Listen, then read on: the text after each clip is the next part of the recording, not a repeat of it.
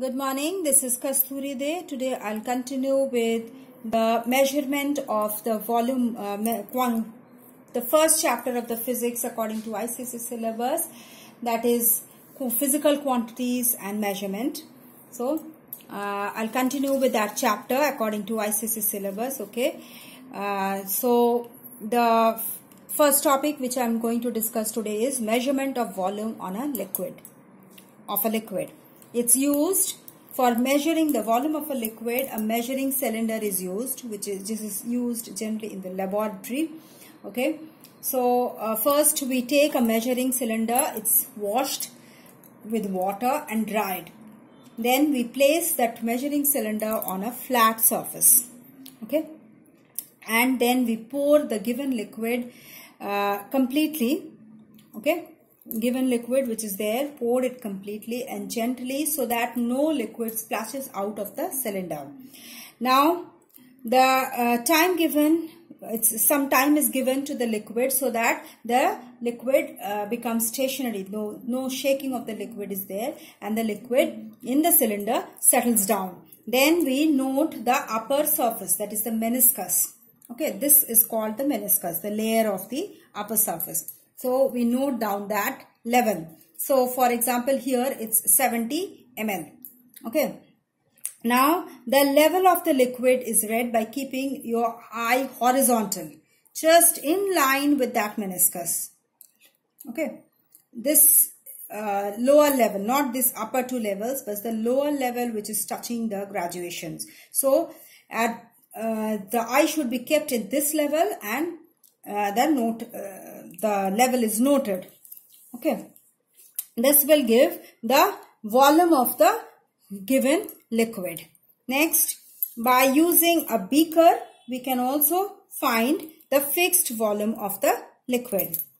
Okay, here from a large volume, if we take some small volume of liquid, we can do this by a measuring beaker. Suppose 500 ml of milk is to measured from the bucket of milk. From we have been given a bucket of milk, and from that we have to take out 500 milliliter of milk. So how can we do? We take a measuring beaker, washed it with water and dried. The measuring beaker is immersed inside the milk, and then we inside the milk bucket, so that the beaker gets completely filled with the milk. Then the measuring beaker is taken out gently so that no milk splashes out. Okay. Now the milk from the measuring beaker is poured into another empty vessel. The measuring beaker should be of 500 ml, so that its container, that means the quantity of the milk is measured from the whole bucket of milk. Now, measurement of the volume of a regular object. Now first, we take the three dimensions, that is length, breadth and height or radius. We note down those, measure those. Okay. Then the measurements are used in the following relation. What is that? Volume of if it is a cube, the regular object is a cube, then the volume will be one side. All the sides in the cube, all the sides are same. So length, breadth and height will be the same. So volume of the cube will be one side cube. If it is a cuboid, the object is a cuboid shaped, then the readings of the length, breadth and height will be different. So we multiply all the three. Then volume of a sphere, if it is a sphere, then we take the radius, note down the radius of the sphere, and we multiply the radius cube, that is radius multiplied 3 times into 4 pi by 3. This will be the formula, 4 pi by 3 into radius cube. If it is a cylinder, then we multiply the radius square, that is radius multiplied by radius twice, and then we multiply the radius square into height and with pi. Now volume of a cone, if the object is a cone, then we multiply the radius twice, that is radius square, into its height, into the height of the cone, and into pi by 3. What's the value of the pi? It's 3.14 or 22 by 7. This will be the formula. Okay. Please memorize so that you can solve the numericals in the later stage. Now, measurements of the volume of an irregular object. Okay. So, this is measured by a measuring cylinder. This is measured by the method of displacement of liquid. Okay. The body occupies, what is the method?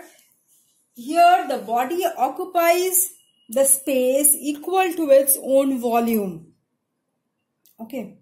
Inside the liquid, inside a water or any liquid where the regular object is immersed. Now we'll see later what happens. Therefore, irregular shaped body when immersed in a liquid displaces the volume of the liquid equal to its own volume to occupy its space. This is the logic it is applied here. So, volume of an irregular shaped body is equal to volume of the liquid displaced by the body when immersed completely in the liquid. For this, what happens? We take a measuring cylinder and pour some liquid in it. Okay. So, we note down the level of the liquid. For example, it's V1.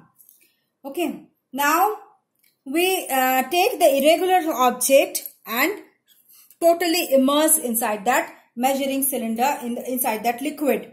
Okay. Now, again, we note down the volume, note down the level that, for example, if it is V2, let's say V2.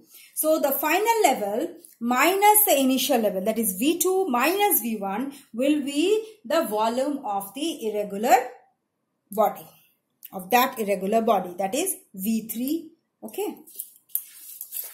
So, note the volume of an empty vessel like a bottle is equal to filling it completely with water, pouring the water in a clean measuring cylinder. How can we, empty vessel, how can we note the volume of an empty vessel?